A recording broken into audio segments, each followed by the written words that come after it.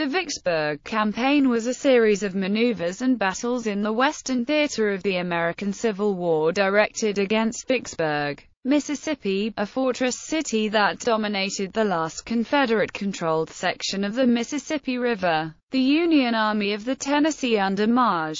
Gen. Ulysses S. Grant gained control of the river by capturing this stronghold and defeating Lt. Gen. John C. Pemberton's forces stationed there. The campaign consisted of many important naval operations, troop maneuvers, failed initiatives, and 11 distinct battles from December 26, 1862, to July 4, 1863. Military historians divide the campaign into two formal phases: operations against Vicksburg and Grant's operations against Vicksburg. Grant initially planned a two-pronged approach in which half of his army, under Maj. Gen. William Tecumseh Sherman, would advance to the Yazoo River and attempt to reach Vicksburg from the northeast, while Grant took the remainder of the army down the Mississippi Central Railroad. Both of these initiatives failed. Grant conducted a number of experiments, or expeditions, Grant's bayou operations, that attempted to enable waterborne access to the Mississippi south of Vicksburg's artillery batteries. All 5 of these initiatives failed as well. Finally, Union gunboats and troop transport boats ran the batteries at Vicksburg and met up with Grant's men who had marched overland in Louisiana. On April 29 and April 30, 1863, Grant's army crossed the Mississippi and landed at Bruinsburg, Mississippi. An elaborate series of demonstrations and diversions fueled the Confederates, and the landings occurred without opposition. Over the next 17 days, Grant maneuvered his army inland and won 5 battles, captured the state capital of Jackson, Mississippi, and assaulted and laid siege to Vicksburg. After Pemberton's army surrendered on July 4, and when Port Hudson surrendered to Maj. Gen. Nathaniel P. Banks on July 9, Texas and Arkansas were effectively cut off from the Confederacy, and the Mississippi River was once again open for northern commerce to reach the Gulf of Mexico, and as a supply line for the Union Army. Grant's Vicksburg campaign is studied as a masterpiece of military operations and a major turning point of the war. Background: Vicksburg was strategically vital to the Confederates. Jefferson Davis said, "Vicksburg is the nail-head that holds the South's two halves together. While in their hands, it blocked Union navigation down the Mississippi, together with control of the mouth of the Red River and of Port Hudson to the south. It allowed communication with the states west of the river, upon which the Confederates depended extensively for horses, cattle and reinforcements. The natural defenses of the city were ideal, earning it the nickname, the Gibraltar of the Confederacy. It was located on a high bluff overlooking a horseshoe-shaped bend in the river, De Soto Peninsula, making it almost impossible to approach by ship. North and east of Vicksburg was the Mississippi Delta, an area 200 miles north to south and up to 50 miles across, which has been described by geographer Warren E. Grabau as an astonishingly complex network of intersecting waterways, some of which were navigable by small steamboats. The regions between modern rivers and bayous formed closed basins called back swamps, of which Grabau judged whether permanently flooded or not. The back swamps were, for all practical purposes, untamed wildernesses, utterly impassable by a man on horseback or by any form of wheeled vehicle, and very difficult even for a man on foot. About 12 miles up the Yazoo River were Confederate batteries and entrenchments at Haynes Bluff. The Louisiana land west of Vicksburg was also difficult, with many streams and poor country roads, widespread winter flooding, and it was on the opposite side of the river from the fortress. The city had been under Union naval attack before. Admiral David Farragut moved up the river after his capture of New Orleans and on May 18, 1862, demanded the surrender of Vicksburg. Farragut had insufficient troops to force the issue, and he moved back to New Orleans. He returned with a flotilla in June 1862, but their attempts to bombard the fortress into surrender failed. They shelled Vicksburg throughout July and fought some minor battles with a few Confederate vessels in the area, but their forces were insufficient to attempt a landing, and they abandoned attempts to force the surrender of the city. Farragut investigated the possibility of bypassing the fortified cliffs by digging a canal across the neck of the river's bend, the DeSoto Peninsula. On June 28, Brig. Gen. Thomas Williams, attached to Farragut's command, began digging work on the canal by employing local laborers and some soldiers. Many of the men fell victim to tropical diseases and heat exhaustion, and the work was abandoned by July 24. In the fall of 1862, Maj. Gen. Henry W. Halleck was promoted from command of the Western Theater to General-in-Chief of all Union armies. On November 23, he indicated to Grant his preference for a major move down the Mississippi to Vicksburg, in Halleck's style. He left considerable initiative to design a campaign, an opportunity that the pugnacious Grant seized. Halleck has received criticism for not moving promptly overland from Memphis, Tennessee, to seize Vicksburg during the summer when he was in command on the scene. He believed that the Navy could capture the fortress on its own, not knowing that the naval force was insufficiently manned with ground troops to finish the job. What might have achieved success in the summer of 1862 was no longer possible by November because the Confederates had amply reinforced the garrison. By that time, Grant's army marched south down the Mississippi Central Railroad, making a forward base at Holly Springs. He planned a two-pronged assault in the direction of Vicksburg. His principal subordinate, Maj. Gen. William T. Sherman, was to advance down the river with 4 divisions, and Grant would continue with the remaining forces down the railroad line to Oxford, where he would wait for developments, hoping to lure the Confederate army out of the city to attack him in the vicinity of Grenada, Mississippi. On the Confederate side, forces in Mississippi were under the command of Lt. Gen. John C. Pemberton, an officer from Pennsylvania who chose to fight for the South. Pemberton had approximately 12,000 men in Vicksburg and Jackson, Mississippi, and Maj. Gen. Earl Van Dorn had approximately 24,000 at Grenada. Meanwhile, political forces were at work. President Abraham Lincoln had long recognized the importance of Vicksburg. He wrote, "Vicksburg is the key. The war can never be brought to a close until the key is in our pocket." Lincoln also envisioned a two-pronged defensive, but one up and down the river. Maj. Gen. John A. McClernand, a war Democrat politician, had convinced Lincoln that he could lead an army down the river and take Vicksburg. Lincoln approved his proposal and wanted Maj. Gen. Nathaniel P. Banks to advance upriver from New Orleans at the same time. McClernand began organizing regiments, sending them to Memphis. Back in Washington, D.C., Halleck was nervous about McClernand and gave Grant control of all troops in his own department.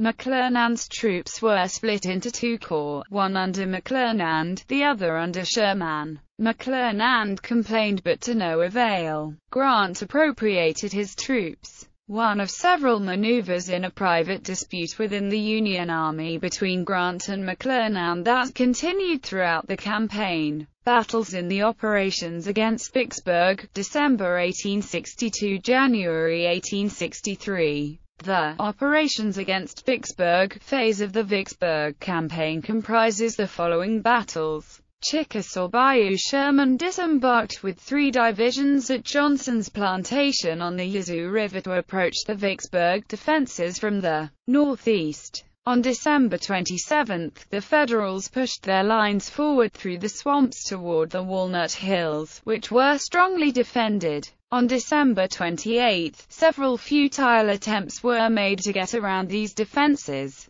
On December 29, Sherman ordered a frontal assault, which was repulsed with heavy casualties, and then withdrew. During this period, the overland half of Grant's offensive was failing. His lines of communication were disrupted by raids by Van Dorn and Brig. Gen. Nathan Bedford Forrest, who destroyed his large supply depot at Holly Springs. Unable to subsist his army without these supplies, Grant abandoned his overland advance. In early January, McClernand arrived at Memphis with the corps he had recruited and commenced his operation down the Mississippi. On January 4, he ordered Sherman to attach his 15th Corps to the expedition, calling his combined 32,000-man force the Army of the Mississippi. This was a direct provocation against Grant, but Sherman acceded to the senior officer. Sherman suggested beginning with a combined land and naval movement against Fort Hindman, on the Arkansas River at Arkansas Post, 50 miles up the Arkansas from its confluence with the Mississippi, a base from which Confederate gunboats were attacking Union shipping on the river. The expedition started without notifying Grant.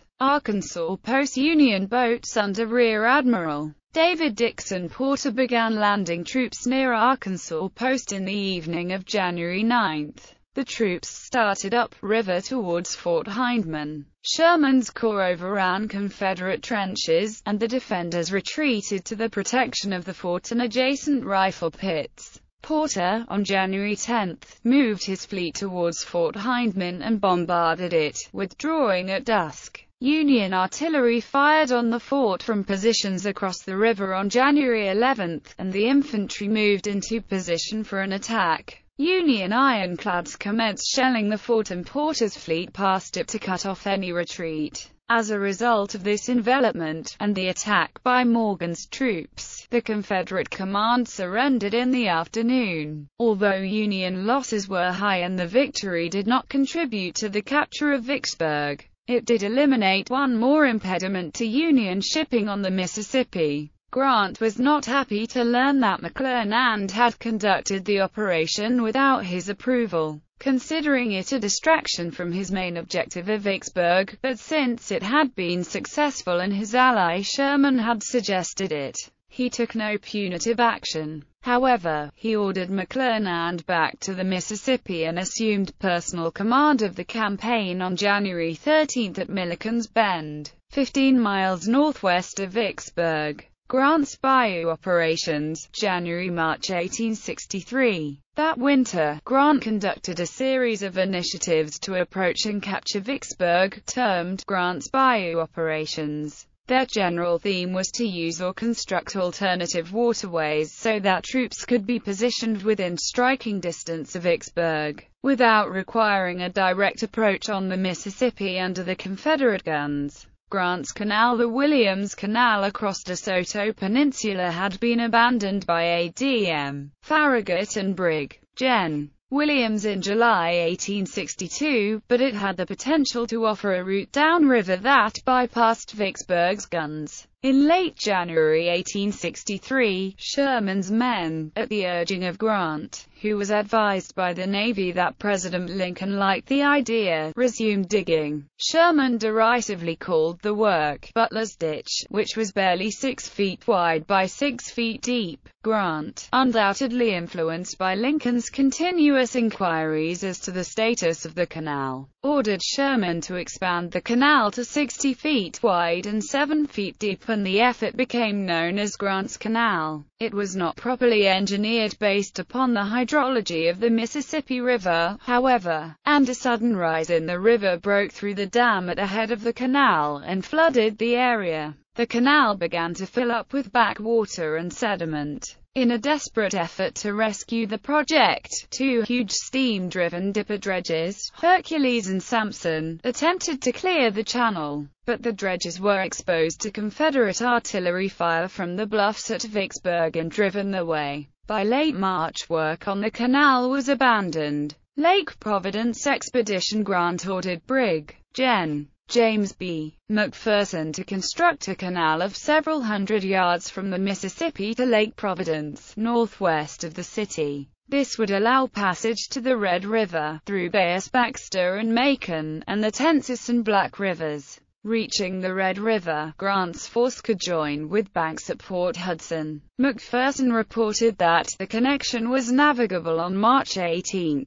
but the few, ordinary Ohio River boats that had been sent to Grant for navigation of the Bayous could only transport 8,500 men. Far too few to tip the balance at Port Hudson. Although this was the only one of the Bayou expeditions to successfully bypass the Vicksburg defenses. Historian Ed Best calls this episode the Lake Providence Boondoggle Yazoo Pass expedition. The next attempt was to get to the high ground of the lowest bluffs above Haynes Bluff and below Yazoo City by blowing up the Mississippi River levee near Moon Lake, some 150 miles above Vicksburg, near Helena, Arkansas, and following the Yazoo Pass into the Coldwater River, then to the Tallahatchie River, and finally into the Yazoo River at Greenwood, Mississippi. The dikes were blown up on February 3, beginning what was called the Yazoo Pass Expedition. 10 Union boats, under the command of Lt. CMDR Watson Smith, with Army troops under the command of Brig. Gen. Benjamin Prentiss, began moving through the pass on February 7. But low-hanging trees destroyed anything on the gunboats above deck, and Confederates felled more trees to block the way. These delays allowed the Confederates time to quickly construct a Fort Pemberton, near the confluence of the Tallahatchie and Yalobusha rivers near Greenwood, Mississippi, which repulsed the naval force on March 11, March 14, and March 16. The Union effort collapsed in early April. Steele's Bayou expedition Admiral Porter started an effort on March 16 to go up the Yazoo Delta via Steele's Bayou, just north of Vicksburg, to Deer Creek. This would outflank Fort Pemberton and allow landing troops between Vicksburg and Yazoo City. Confederates once again felled trees in the path, and willow reeds fouled the boats' paddle wheels. This time, the Union boats became immobilized, and Confederate cavalry and infantry threatened to capture them. Sherman sent infantry assistance to repel the Confederates bedeviling Porter, but Porter's approach was abandoned as too difficult. Duckport Canal Grant's final attempt was to dig another canal from Duckport Landing to Walnut Bayou, aimed at getting lighter boats past Vicksburg. By the time the canal was almost finished, on April 6, water levels were declining, and none but the lightest of flatboats could get through. Grant abandoned this canal and started planning anew. Grant claimed in his memoirs that he had undertaken these experiments primarily to keep his troops busy during the flooded and disease-laden winter months, and that he had had no expectation of success. This claim is contradicted by correspondence from Grant at the time. Plan for the 1863 campaign and initial movements. All of the Bayou operations were failures, but Grant was known for his stubborn determination and would not quit. His final option was bold but risky. March the army down the west side of the Mississippi, cross the river south of Vicksburg, and either attack Vicksburg from the south and the east or join forces with Banks, capture Port Hudson, and then together reduce Vicksburg. Porter would have to sneak past the guns to get sufficient gunboats and transport ships south of the city. Once they had completed the downstream passage, they would not be able to return past Vicksburg's guns because the river current would slow them too much. On March 29, McClernand set his troops to work building bridges and corduroy roads. They filled in the swamps in their way as well, and by April 17 they had a rough, tortuous 70-mile road from Milliken's Bend to the proposed river crossing at Hard Times, Louisiana, below Vicksburg. On April 16, a clear night with no moon, Porter sent 7 gunboats and 3 empty troop transports loaded with stores to run the bluff, taking care to minimize noise and lights. But the preparations were ineffective. Confederate sentries sighted the boats, and the bluff exploded with massive artillery fire. Fires were set along the banks to improve visibility. The Union gunboats answered back. Porter observed that the Confederates mainly hit the high parts of his boats, reasoned that they could not depress their guns, and had them hug the east shore, right under Confederate cannon, so close he could hear their commanders giving orders, shells flying overhead.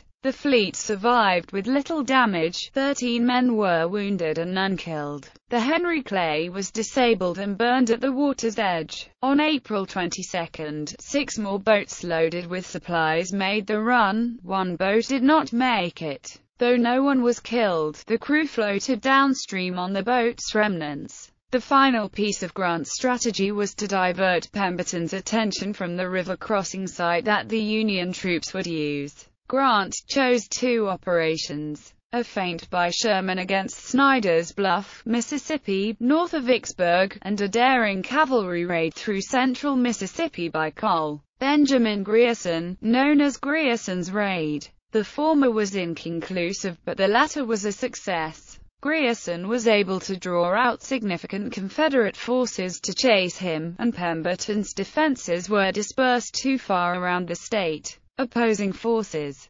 Union Maj.